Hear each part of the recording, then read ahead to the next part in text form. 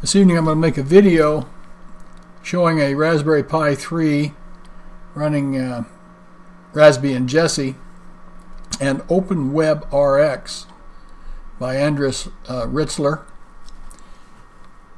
and see if we can make this actually show. We'll have to start it from an SSH window.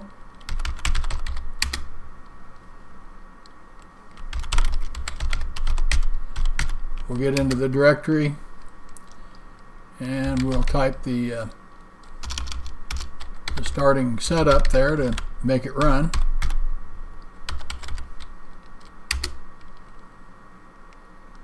Alright, you can see that it succeeded and our receiver is soon to be listed on SDR-HU. We'll come over here and grab a web browser, maybe, and we'll bring up an OpenWebRX. And this is how it starts. We've got a fairly strong signal over here, so we'll move over here. We'll zoom in on that a little bit. And they quit talking about the time I went to look for it. But this is how you would tune to it, is with the mouse pointer. You can see in the lower left-hand corner that we have our actual receiver. We can open and close this stuff. Make our screen work the way we want it to. I'll switch over to CW. I'll zoom back out. Get over here in the CW band area. And I'll zoom in all the way. I'll maximize this window so we can see a little better.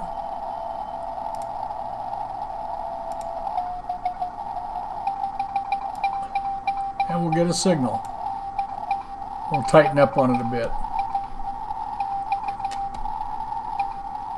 It's a little rough to tune on CW. Moves 100 Hz steps.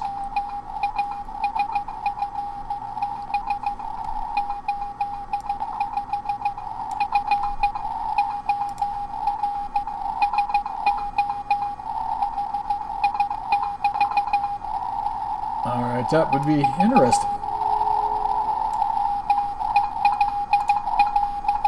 Anyway, that's what it looks like. We can zoom in. I've got this suggested to zoom in 8 steps. So we can back out gradually.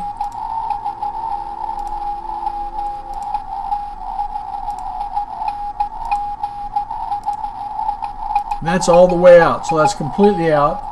This is maximum in. And this is maximum out. We'll go back to lower sideband and see if we can pick out a signal here.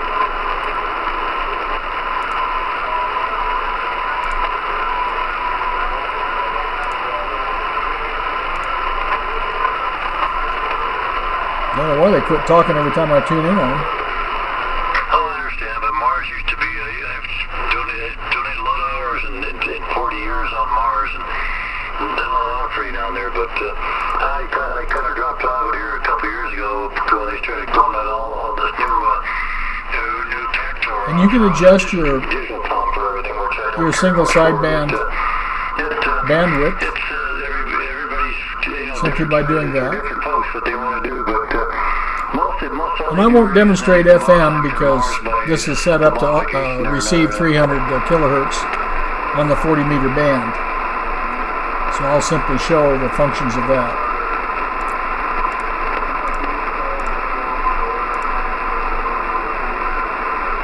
We'll go over and get this guy here.